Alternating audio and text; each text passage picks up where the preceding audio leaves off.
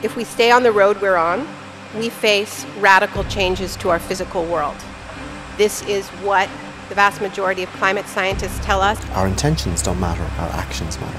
We're not separate to the natural world.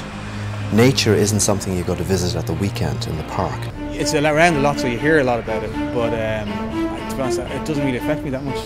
I have friends who are like, oh, I love global warming. We need to change the conversation that we're having with ourselves and one another about the future, because the roadmap that we've laid out at the moment is a road to disaster. The commitments of individual states are way off course for a safe world. Time is pressing, the window is closing. We can't let this problem be put on the long finger.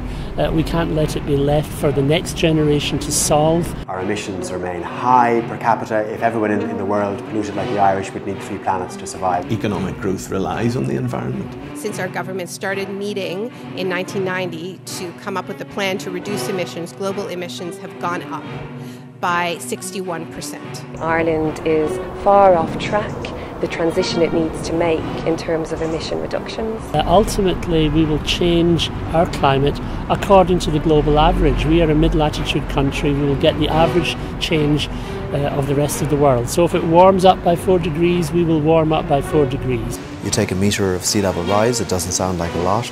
You amplify that with a 2 to 3 metre storm surge, and suddenly you've got areas that like Clontarf in Dublin, like Sandymount in Dublin, many parts of Cork and Waterford cities, they're going to be underwater. There's no bailout in climate change. I definitely think there's more that governments could be doing, because to me it's a real pressing problem. It's such an urgent problem, and it's not really being, we're not acknowledging it or addressing it in the right way.